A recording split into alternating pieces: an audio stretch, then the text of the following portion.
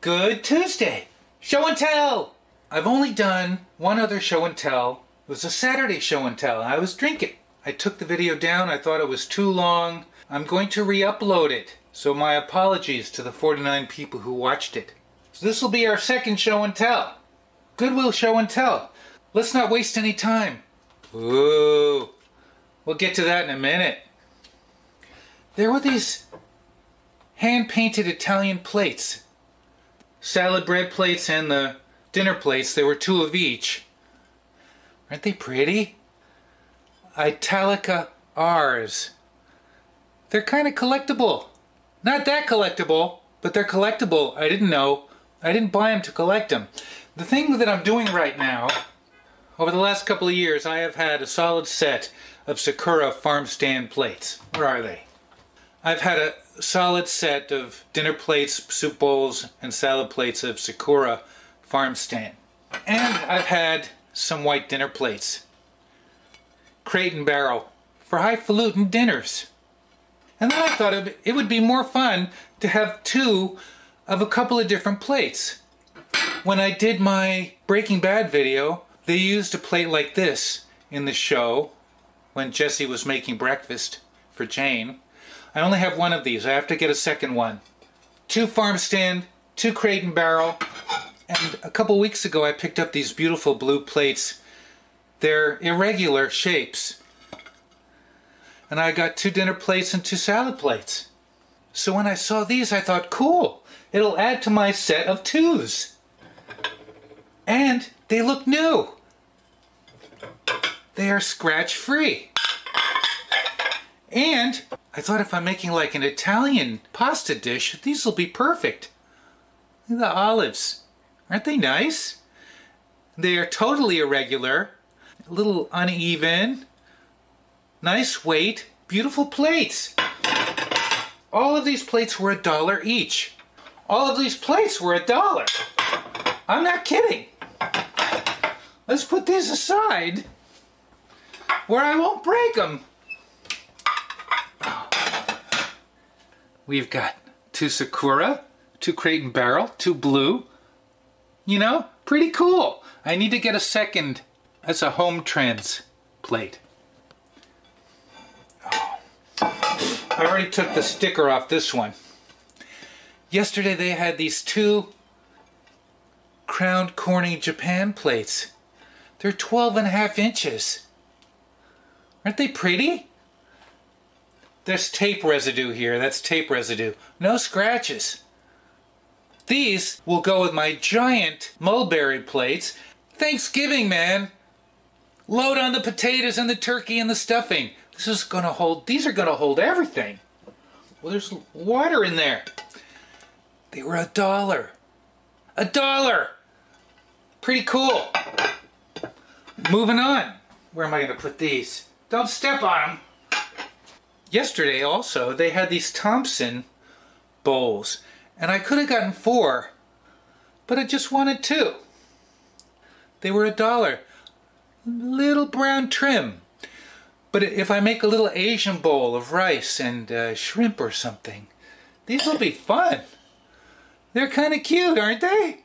No, yeah. Yeah, we're getting to you in a minute. And then there were these Oneida Olive 2. They're called Olive TO. Olive 2. Little salad plates.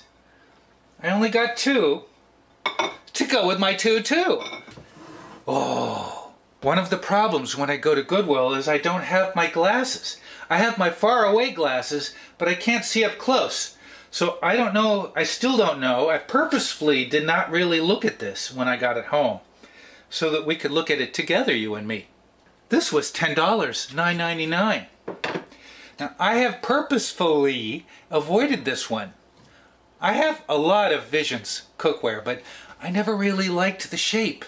I'm not sure why. It just seemed, you know what, in the pictures, it looked worse. It looked taller and narrower.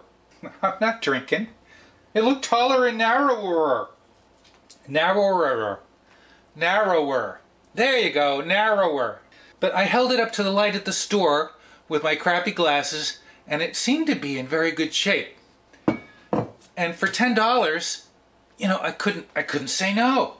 I don't see Visions at the store very often, and usually they're in bad shape. Let's see what we got here.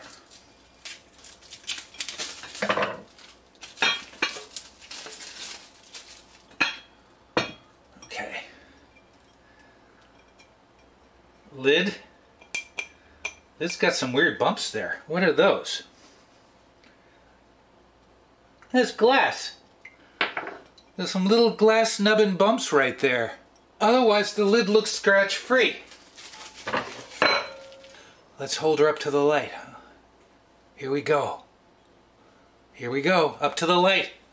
It looks virtually new. Is that a scratch? It's a little dusty. It is very clean. I'm happy with that.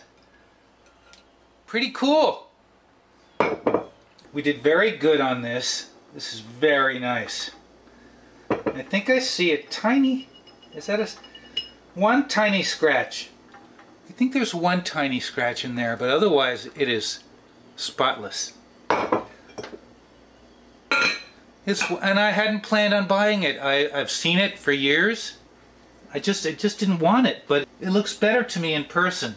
I was watching some videos on YouTube of Thai food vendors, Thai street food, where they're cooking in the woks for people walking by. And the woks they use are aluminum. They're thicker than this. This is from the 70s. Let's show you a box first. I believe it's from the 70s. It's from the Leyse Corporation, Leyse Aluminum Company. I don't know how to pronounce it. L-E-Y-S-E? Leyse? Leyse? Leyse? I've been here before. How do you pronounce it? You tell me. Tell me down below how to pronounce it. It came with a little booklet with care instructions and recipes. They'll be fun. I wanted a bare aluminum wok. It came with a steamer. I wanted one like the street vendors. It's pure aluminum. Now theirs is thicker, and of course they've got the actual burners, the wok burners and the high heat. I've just got the electric coil stove. It's a flat bottom wok though. I think this is stainless steel. It doesn't look plated to me, and I'll never use this on my electric stove. But in my next life, I might have a burner when I'm burning in hell. A Leyse product. Number 2635, made in USA. It's very light. I love the care. I mean, it is perfectly smooth. There's no rivets to hit with your spatula. I'm probably going to have to use a little towel to move this around if I want to. It's very lightweight. I'm very excited about this one. Everyone has different ways to season these things. There's a video of a woman with an aluminum wok, and she throws in salt. This is all on a burner, on a high heat. I think she's moving raw salt around. And then she puts in some oil, and she moves that around, and the oil's like turning dark gray. And then she wipes the oil around with a towel. The instructions for this just to say heat it up, wipe the oil around, let it cool. Heat it up, wipe the oil around, let it cool 3 times. And then you're supposed to be ready to use it. This is 15 inches wide. This is supposed to be 15 inches. It's 15. It's like 15 1/8. I want to try and cook some shrimp pad thai on my electric coil stove. You know, it'll be fun. Go, huh? Woo, woo, woo. I'm never going to be able to do that. It's going to go all over my stove. There's a lot of talk about whether the Alzheimer's aluminum thing is true or not. I don't know. I just figure I'm 64, and if you go into any commercial kitchen, they've got tons of aluminum cookware. You don't know, but that's what you're eating out of Alzheimer's. It's so spread out that you might be able to put the food on the sides like they do. Move it up, put some stuff in the center, move it up. I just think this is gorgeous. I can't wait.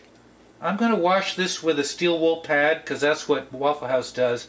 And then we'll do the oil treatment like they say in the instructions. Oh, there's one more thing.